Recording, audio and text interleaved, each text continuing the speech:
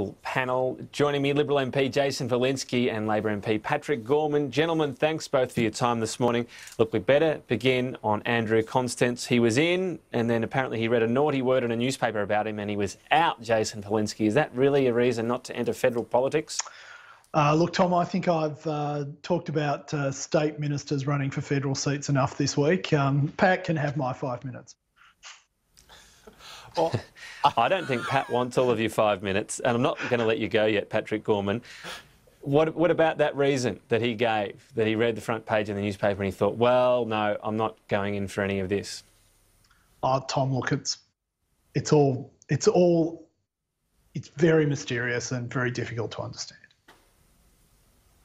So you find it difficult to understand Andrew Constance pulling out 24 hours later and the reasons he gave, they didn't stack up to you?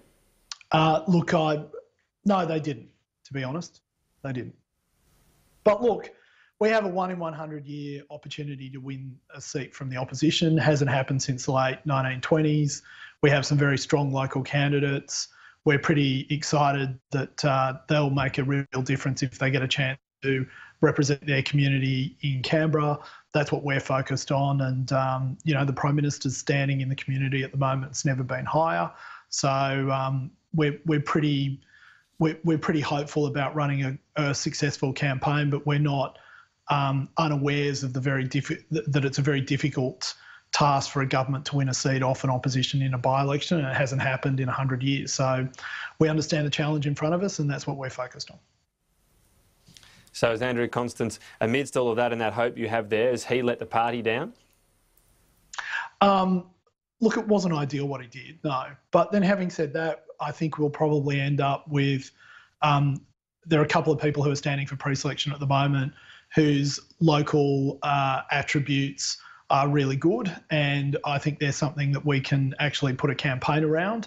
So, you know, the task is a very difficult one. Labor's starting a long way ahead, but hopefully with the standing of the Prime Minister and the quality of the candidates we can come up with, we can get there. But look, you know, it's very tough to win a seat off an opposition at a by-election, and it hasn't happened in 100 years. Well, we can disperse with the expectation management surely for Labor now, Patrick Gorman, given what's happened on the other side. You've got to win this seat now, don't you? Well, I think step one, Jason said he thinks it's going to be a good campaign for the Liberal Party and because of the Prime Minister's standing. Well, step one is to actually have a candidate. My experience with the Liberal Party in by-elections was I came in at a by-election here in Perth. The Liberal Party didn't even field a candidate after weeks of should we, shouldn't we, umming, ahhing. I don't even know if the Liberal Party is going to stand a candidate at this time, but I think Anthony Albanese has made it very clear we don't take this for granted. This community has been through an incredibly tough time throughout the course of 2020. I would like to see the Liberal Party at least put forward a candidate and allow the people of Eden-Monaro to decide what they think is in their best interests. Was that just a humble brag, Patrick Gorman, that they wouldn't dare run a candidate against you? Tom, can I just intercede at this point and say if the Labor Party doesn't want to run a candidate against me at the next election, I won't complain. That'd be okay with me. Oh. I'm sorry Patrick's disappointed we didn't run a candidate against him at the by-election. We won't make that mistake again. But look, it is what's happening on the Liberal Party side and in the National Party. It does seem particularly horrible. You've got leaked text messages, you've got what sound like abusive phone calls. Jason's in the New South Wales Liberal Party. I just hope they're being nice to Jason because he's a good guy, and I hope no one's giving him horrible phone calls that would discourage him from contesting the next election. Patrick, people could always be like nicer to me, frankly. Patrick Gorman endorsing Jason Falinski sounds like the kiss of death to me. So we'll see what that means for the good burgers of Mackellar next time around. You were mentioning leaks. I'll put it on a billboard. Gorman. What about the leak? What about the leak out of Shadow Cabinet suggesting Anthony Albanese will ditch big spending increases, promises on health and education because of coronavirus and realities of the budget? Would you agree with that approach? Well, what we've said for for almost a year now is, of course, we're going to have a comprehensive review of our policies. Remember that the coalition still has to deliver 2 more budgets before we get to the next federal election. it's entirely reasonable that Labor would review its policies and that we would look at where spending is most needed in the new economic and health realities and national security realities we find ourselves in following this coronavirus pandemic. It's a statement of pure logic. So would that new reality, though, dictate every policy? What we're hearing out of this leak and a new, I suppose, this is not a formal policy position just yet, but saying, look, those past promises, particularly after COVID-19, just won't make any sense?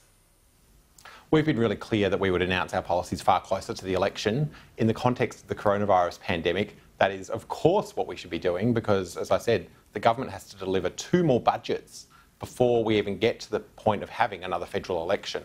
So you're not going to see any rush on the Labor side for policies into the future until we know what the government is planning to do in the budget in October and the subsequent budget currently due in May 2021. But of course, I acknowledge that the government may choose to reallocate the timeline for that budget as well.